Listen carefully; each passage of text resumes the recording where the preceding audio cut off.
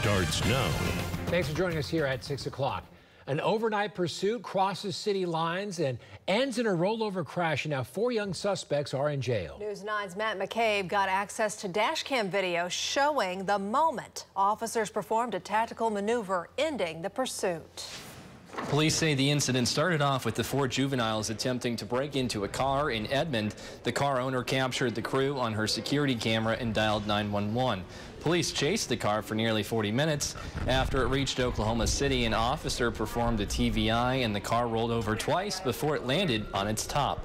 This is video of the scene shortly after police arrested the suspects. We received a call about an auto burglary in progress.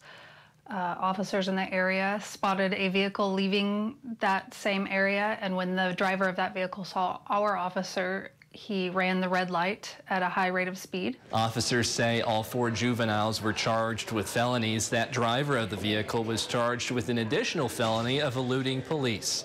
No one was injured. In the newsroom, I'm Matt McCabe, Oklahoma Zone News 9.